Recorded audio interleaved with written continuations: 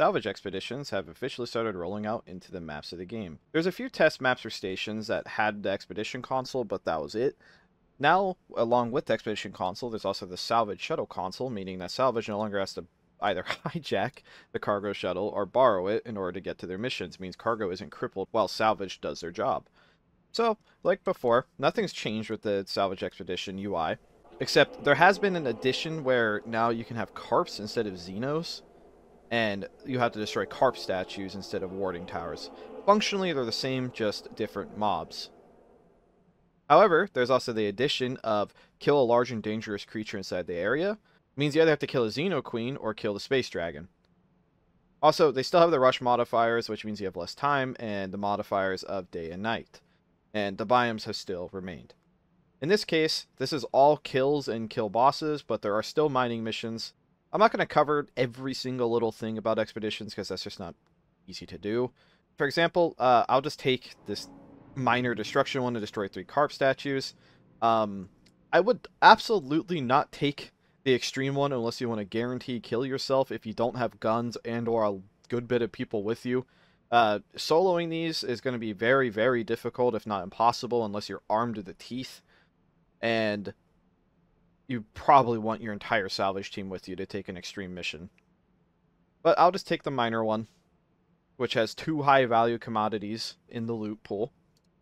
And the system as a whole is still constantly changing. The number one thing that's changing with it right now, as far as I'm aware, is loot distribution, and the still loot pool in general is getting overhauled.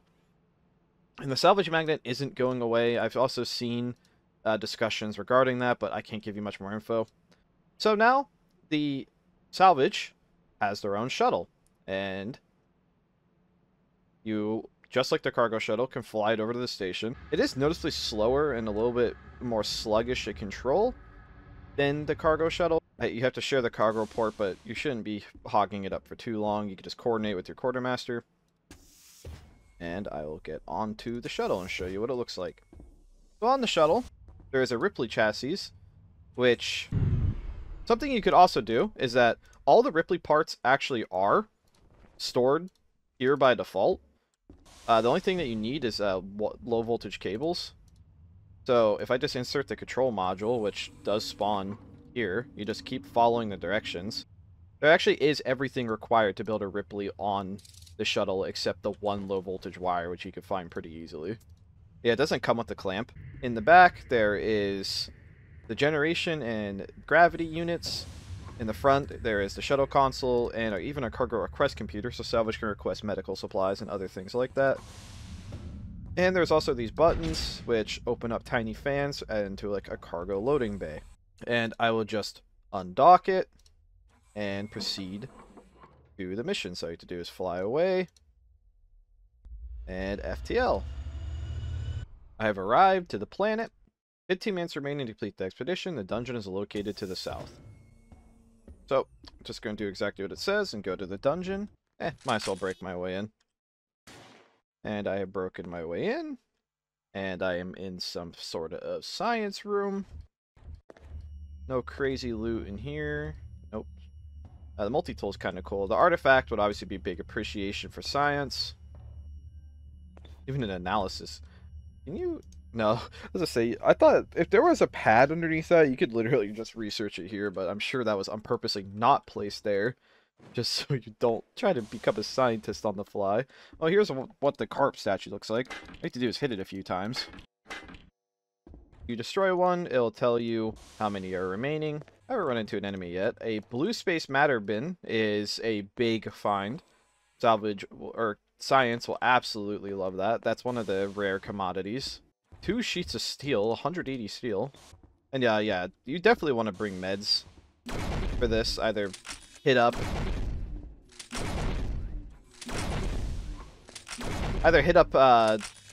cargo itself to request meds early. Even more steel, god dang. Or just go to med and take a few pills. But either way, if you're just careful, you won't take damage like I did. 600 space bucks. And, like, what's the toolbox itself worth? 600. What's a diamond worth?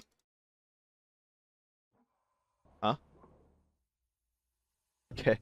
Diamonds probably shouldn't be worth nothing.